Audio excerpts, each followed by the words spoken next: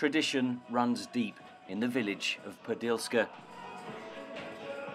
At primary school, rehearsals are underway for the national folk dance competition. Among the youngest generations, ambitions are undimmed. Це було в грудні. This year we competed in national gymnastic competition and I won. Youth is a powerful force in Podilska. In 2015, aged just 24, Artem Kukarenko ran for mayor of the village and won with 80% support.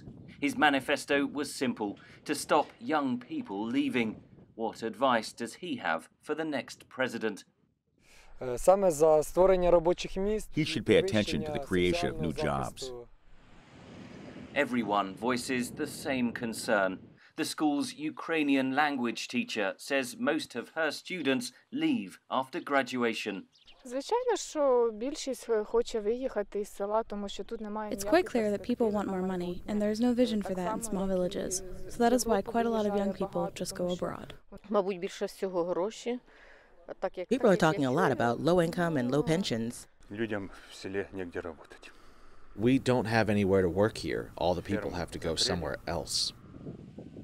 70% of Ukraine's land is given over to agriculture, which generates $18 billion in exports. But Mayor Kukarenko says agro-industrial corporations are swallowing up family farms and jobs.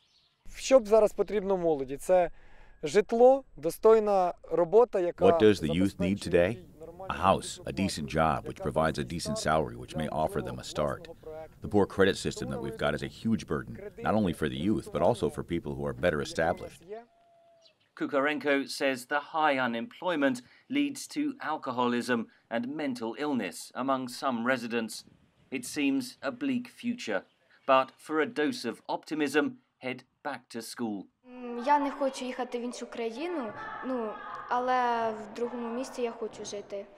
I don't want to leave Ukraine, but I want to go to another city and then return here to look after my parents and look after my village. І нашого села. Я хочу жити в Україні. I want to go to the most polluted places in Ukraine, to the cities, and work on improving the environmental problems there. Big ambitions for themselves and for their country. But how can rural communities harness and keep their homegrown talent? Ukraine as a country faces huge challenges in the years ahead. For villages like this one, the biggest battle is survival itself. Henry Ridgewell for VOA News, Podilska, Ukraine.